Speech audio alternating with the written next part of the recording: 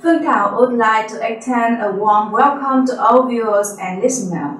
Please join us in following the domestic and international news on 22 Hours channel. Right now, let's go through the main noteworthy content that have been arrived in today's program.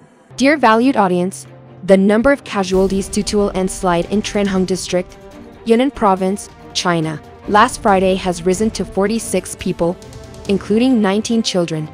Search and rescue personnel confirmed today that the bodies of the last 3 individuals buried under debris have been located. As of now, all 46 people from 14 households who were buried have tragically lost their lives. Among the victims, there are at least 19 children. The landslide incident also resulted in 2 individuals being injured. Yesterday, a mid-slide occurred in Caobao Village, Kwakchu Town, Tranhung District, Yunnan Province, burying 14 houses and damaging 2 other houses.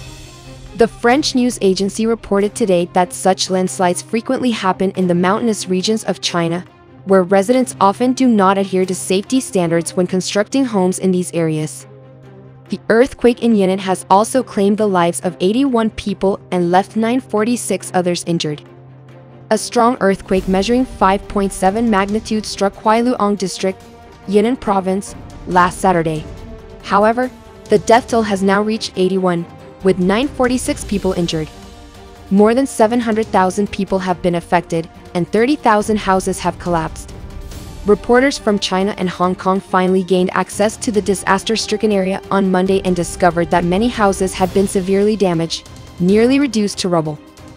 Some disaster relief commanders have raised questions about the post-structural quality of the collapsed buildings, indicating inadequate construction standards. However, some villagers point out that the main cause of the earthquake is excessive mining, leading to serious soil erosion that causes rocks to fall and results in numerous casualties. Chinese media reported that a 5.7 Richter scale earthquake struck Huailuong District last Friday, and a larger aftershock occurred on Monday, causing an increase in the death toll. Successful rescue operations have become much more challenging, and the expected number of casualties is anticipated to rise. Officials cite earthquake experts who state that this seismic event is a dual-impact earthquake, the most powerful in the region in the past decade. Such swarms of earthquakes are characterized by high frequency, distinct energy release fluctuations, slow decay rates, and prolonged durations.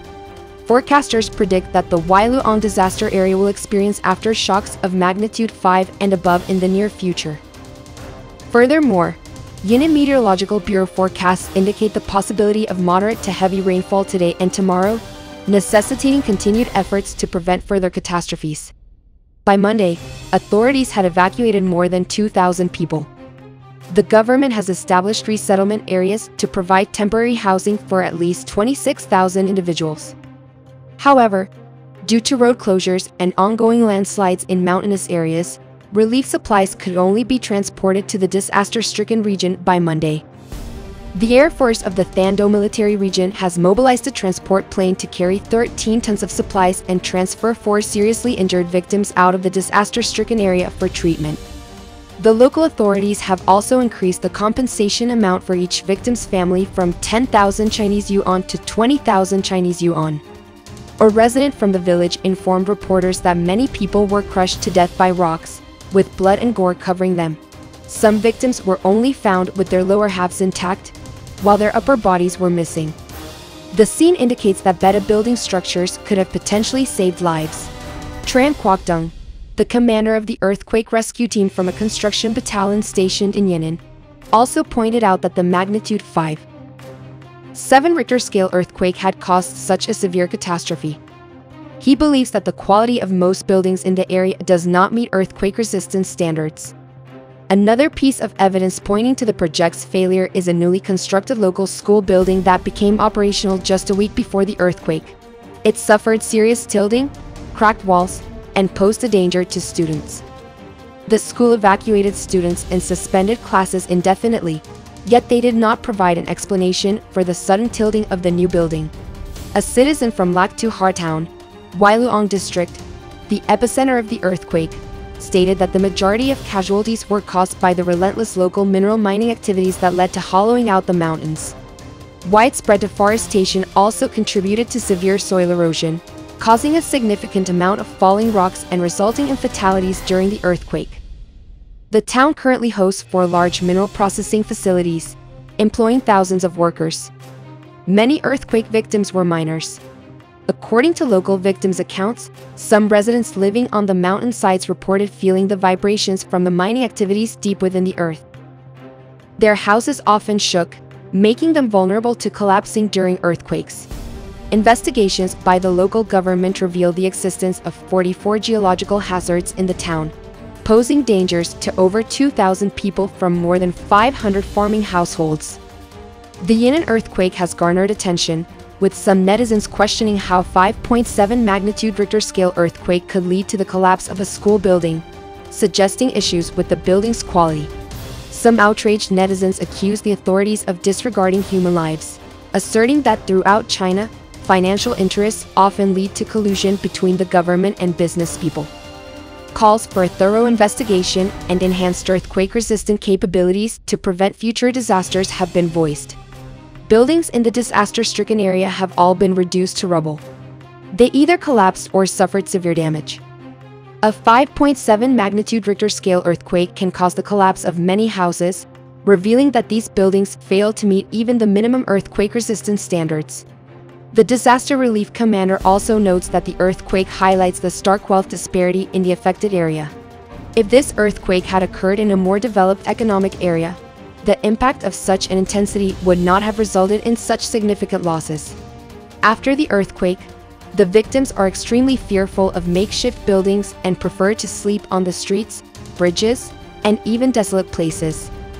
Although some areas in Yunnan district, the hardest hit area, have begun to gradually restore communication with the outside world as of yesterday, rescue operations continue to face difficulties due to traffic congestion. Ladies and gentlemen, in recent days, heavy rains have persisted in various parts of China. Heavier torrential rains have been observed in several regions including central and northern Guangxi, Hubei, northern Guangdong, southeastern Hubei, and southern Anhui. The prolonged heavy rainfall has caused many hydrological stations in the Yangtze River and the Yangtze River Basin to exceed their warning levels, resulting in severe flooding in Hubei, Guangxi, Quaichao, and other areas.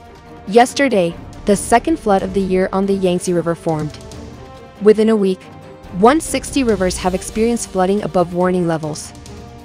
Following the spread of images showing BAC Tuchao being flooded on Trongsar, some netizens joked that the continued heavy rain had caused the world's largest aircraft carrier, BAC Tuchao, to be launched in Trongsar.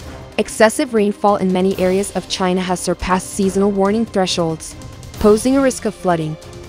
The second flood on the Yangtze River has formed, affecting over 4 million residents in Hubei. In response to the general news about China's defense, a 3-tier emergency response has been initiated to control the flooding. According to meteorological hydrological forecasts for the coming days, the main flow of the middle and lower reaches of the Yangtze River and Dongting Lake will continue to experience heavy rainfall, potentially affecting downstream areas even more. In light of the current flood situation, the Ministry of National Defense has dispatched 8 task forces to support frontline flood control efforts in the southern region. Additionally, key water management facilities like Tamheap on the Yangtze River have been activated to reduce discharge flow and alleviate pressure downstream. According to Liani Zayabao, since the beginning of the month, widespread heavy rains have poured down on the Tamwang region. According to Climate Center statistics in Hubei province, the average rainfall this month has broken historical extreme records, reaching the highest level for the same period since meteorological records began in 1951. This is the highest value in history.